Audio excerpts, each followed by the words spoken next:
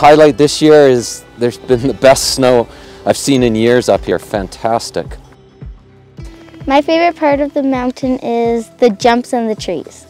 A highlight of the year was learning my first 360 off a jump, for sure. My favorite part about the mountain is everything. Yeah.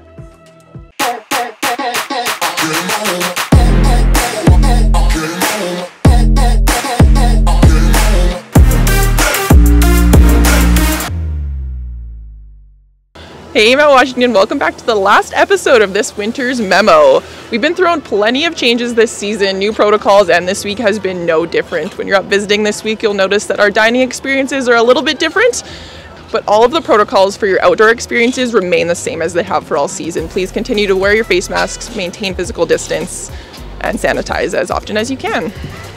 And we really could not have made this season happen without our wonderful team of dedicated staff and volunteers. We had the opportunity this week to get out and surprise a few of them with some awards. We gave out Rookie of the Year, Mountain Mentor, Living Legend, and a few other awards.